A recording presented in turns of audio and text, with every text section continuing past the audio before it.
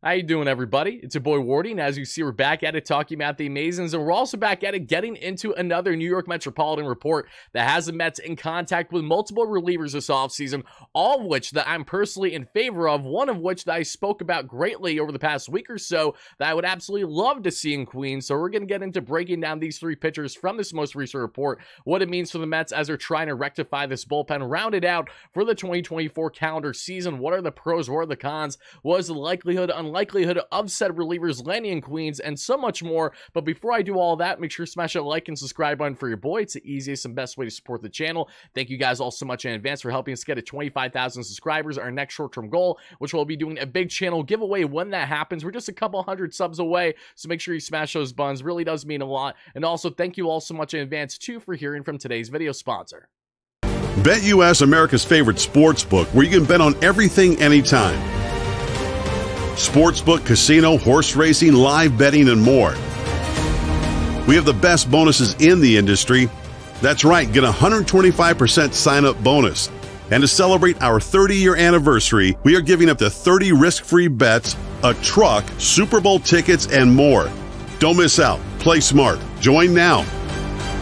BetUS, where the game begins.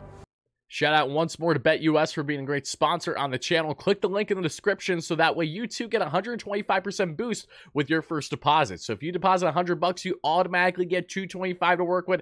Is that easy? BetUS is safe, secure, and reliable, and has all your NFL betting needs, NHL, NBA, whatever your heart desires in this current sports betting space. So if, say, you're looking for NFL playoffs, here you go. You got some of the key matchups. I'm a Steelers fan, so I'm beyond cautiously optimistic with my first matchup here against the Buffalo Bills in Buffalo. We'll see what happens. I'm just happy to even be in there because the Steelers, for a good portion of the season, had no right to even be considered as a playoff contender. But again, wherever you stand in your sports fandom, if you're into sports betting, make sure to check out BetUS today by clicking the link, and stay tuned. As we get close to the MLB regular season, we're going to be doing unique WardyNYM parlays throughout the year, so that way you can see my 3-pick parlay. Maybe Jeff McHits on 2 or more hits, Pete Alonso with 2 or more bases, Kodai Senga with 7 or more strikeouts. Be on the lookout for those fun parlay picks, and I'll see you there. And once more, shout out BetUS as always. But guys, I want to know your initial reactions, thoughts, comments, questions, and concerns to the latest that the Mets are connected to multiple relievers here. And let's get into the report as it stems here from SNY, stating the following: the Mets are reportedly looking at relievers,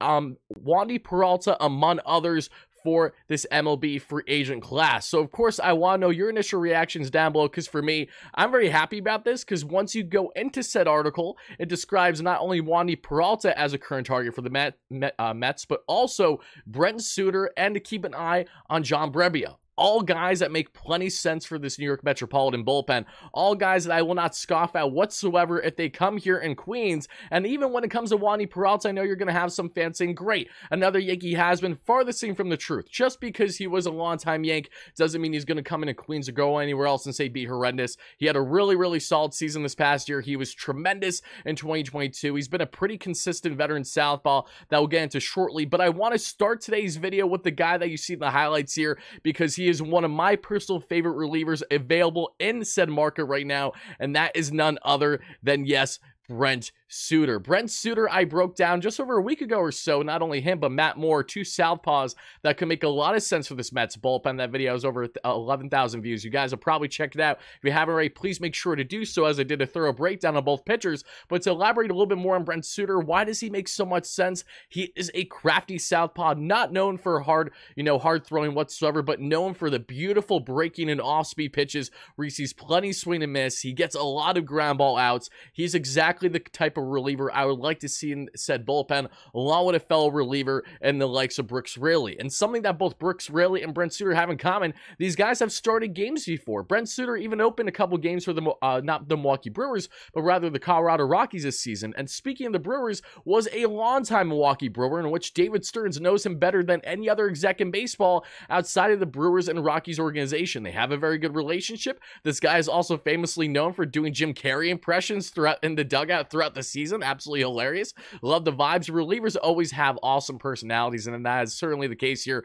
with Brent Suter. But you look at the stat line down below with the Colorado Rockies last season, mind you. His first and likely only year in Colorado after spending a large portion of his career with the Milwaukee Brewers. Just under 70 innings pitched, a 3.38 ERA, a 3.18 expected ERA, a 4.41 SI ERA. Loving everything I'm seeing from Brent Suter. And when you get into a little bit more on his arsenal, it is beyond unique. You have, of course, the four-seam fastball, the sinker, the changeup, and the slider. But his two best pitches, in my opinion, from what we're seeing through the stats, is the changeup and slider. The changeup, a 171 opponent batting average. The slider, a 143. Needs to work on a little bit of the sinker because it had a high contact rate, but a low slug. And same thing can be said with the four-seam fastball. Not as bad as the sinker last year, but again, got to hit around a decent amount. And when you look at Suter's numbers through Baseball Savant here, 86 percentile in off-speed run value, expected ERA, 88 percentile, expected batting average, 68 percentile, average exit velocity, 100 percentile. As much as this guy throws soft, no one is able to hit him hard, and that is very important for a bullpen.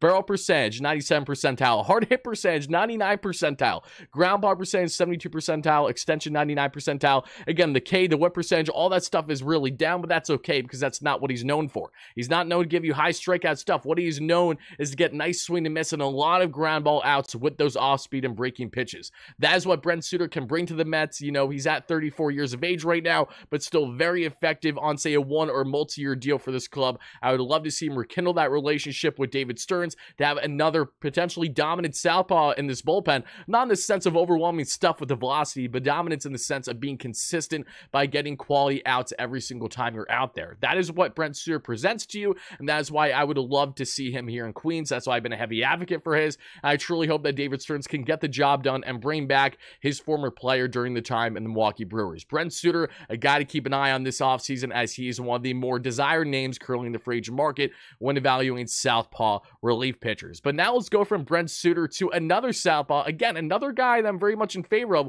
Will not scoff at the notion if the Mets go out of their way and do in fact land him, and that is in fact Wandy Peralta, as you see here. Wandy, again, a longtime New York Yankee, is coming off of another very solid season where the expected numbers aren't all that great, but he did what he needed to do to get the outs and have a 2.8 ERA in 63 games for the New York Yankees this past season. A 4.7 expected ERA, a 4.44 SI ERA, very similar there that we see with someone like Brent Suter. And Wandy, there's so many aspects to his game that intrigue me. You look at his 2022 numbers through Baseball Savant, he was quite literally one of the best relievers in all baseball. We're talking the 80, 90 plus percentiles in every single statistic. Here in 2023, had a little bit more of inconsistency. That is something to keep in mind with someone like Wandy, because you look at Wandy, especially, you know, his K per 9, his walks per 9, that has been the biggest gripe. He had an 8.5 K per 9 this past season, which was the best of his career, but a terrible 5 walks per 9 for Wandy Peralta. So he has a problem, you know, keeping guys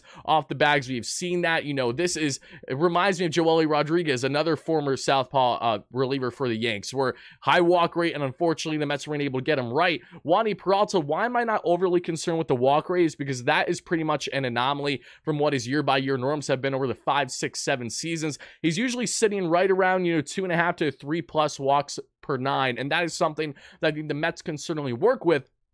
And there are appealing aspects here to Wandy's game. You know, you look at the changeup, the fastball, and the slider. That is his pitch mix and the sinker that he has going on right now. When looking at opponent batting average, no one hit his four-seam fastball last year, albeit he only threw it around 50 times, but literally not one single hit on that pitch all season long. Changeup, 185 expected batting average, 219 average from the sinker, a 238 from the slider. You know, the only issue that we really seen with the slider is that slugging is at a 667 last season. So when he was throwing it, he was getting barreled pretty hard in doing so. But looking at the splits here in his numbers, you know, 82nd percentile in off-speed run value, 73rd percentile in fastball run value, breaking run value, 21 percentile, expected ERA, 28 percentile, not great. Fastball velo, 80 percentile because he sits 96, 97, 98 on the gun with the heater. Average exit velo, 88 percentile, chase percentage, 86 percentile, whip percentage, 75 percentile, barrel percentage, hard hit percentage, grab ball percentage, all strong, well above average. K percentage just below average. But Wandy, why does he make sense for the Mets?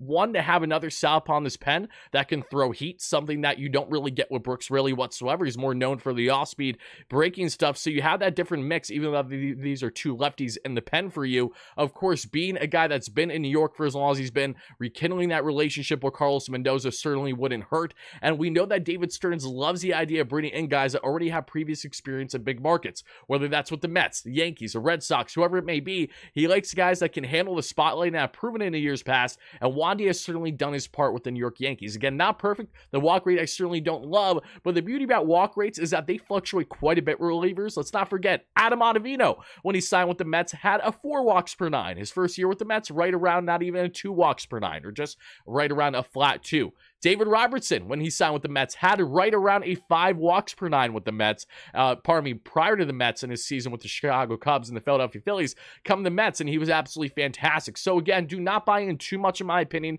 on the walk rates with relievers, as long as they're not showing consistently a year-by-year basis. They're sitting around a 5 walk per 9. Then that's where it's an issue. But in the case here of Wandy Peralta, it feels like that's a little bit more of an anomaly. I'd expect him to get back into that, whether it's 3.5 to north of 4 walks per 9 at absolute worst, hopefully, for the 2024 season, wherever he may land. But again, given his relationship with Carlos Mendoza, the ability to play in the big market, the spotlight, there's a lot of appealing aspects here to Wandy Peralta and his game. But last but not least, let's get into the final player of discussion here, and that is John Brebbia. Another very interesting reliever option that I'm happy to see the Mets connected to, because something that stood out to me about Brebbia versus some other relievers is, again, his ability to spot start. This is another guy that can come in a unique situation for the Mets and be utilized in various ways. Now, Brebbia is, of course, not a guy that you're expected, if he's going to start a game, to pitch deep into the game whatsoever, but again, just a guy that can come in and help spot start for you. And bear with me 1 second, because I'm realizing that the statistics here with Brebbia are a little bit lower than they should be. So let me raise that right there. There you go. How you doing? 40 games, just under 40 innings this past season, a 3.99 ERA for the veteran right-hander in his final year with the San Francisco Giants, a 3.33 expected ERA, a 3.64 SI ERA. I like a lot of what I'm seeing there from Brebbia. He had a career best 11 K per 9 this past season, albeit only 40 games, and did start 10 games there for the San Francisco Giants. So what does that mean? That means he came in and was a spot starter. Remember when Aaron Loup spot started a game against the Pittsburgh Pirates, in which I was actually in attendance for, believe it or not? Imagine that, but on a little bit more of a frequent basis we saw last season with the likes here of Brebbia. Sean Manaea, same thing. Manaea was utilized as both a reliever and a starter. Brebbia was not stretched out as a starter much this season, but was able to start games when needed for San Fran to present different looks and things of that nature. A lot of aspects to his game that I find very appealing as well, but he's really just a slider fastball guy. He's pretty much a 2-pitch mix, but you look at the numbers, no one has been really hitting those 2 pitches. The slider worked really well last season, a 227 batting average. The slugging was high, so you have to worry about the ability to get barrel there, so location will be key with Brebbia on the slider, but a 200 batting average for the 4-seam fastball, the slug at a whopping 236. So even though the heater for Brebbia, is right around 95, 96, touching, high 90s on the gun, he gets a lot of swing and miss. It's certainly deceptive. And I like that here for Brebbia and what he can present to the New York Mets with this 2-pitch mix. Again, another guy that can eat quality innings for you, a guy that can be utilized in both low and high leverage situations. However you want to go about it, just add John Brebbia to the mix of another quality MLB arm that would certainly help this Mets bullpen. And similar to Brent Suter, has certainly an extrovert personality. He's a hilarious guy in the dugout, as well as known for, talking about all different random stuff and having fun with it. So overall, I like a lot of what the Mets are targeting here and said relievers, and especially in the case of Brent Suter, a guy that I've been personally a heavy advocate for, I would love to see happen. So Brebbia, Wandy, and Suter are the latest relievers connected to the New York Mets. Will they sign either of them? Will they land either of them? We will soon find out. But Mets fans, I want to know, what is your biggest takeaway from today's video? Which reliever out of the 3 would you maybe personally like most to come in, Queens? Would you like 2 out of the 3? Do you want all 3 out of 3? Even though that is more than likely not going to happen. Whatever your thoughts are, drop them down below. And again, thank you all so much for watching. Stay tuned for consistent coverage on all things Mets all off season long. Check out my previous video on Matt Moore and Brent Suter if you haven't already. Check out the previous content. We did a live show last night completing the Mets 2024 offseason. Myself and fantastic MLB YouTuber Jolly Olive, we went through each position for the Mets right now, catcher all the way there to the bullpen, and broke it down where the Mets currently have, what players are in those positions, how are they projecting for the upcoming season, and the areas of need in DH, bullpen, those areas starting rotation as well. We address guys externally that still could be a fit for them to acquire in the free agent market or via trade. So make sure to check it out. And again, thank you guys once more. And as always, let's go Mets, baby. Peace out.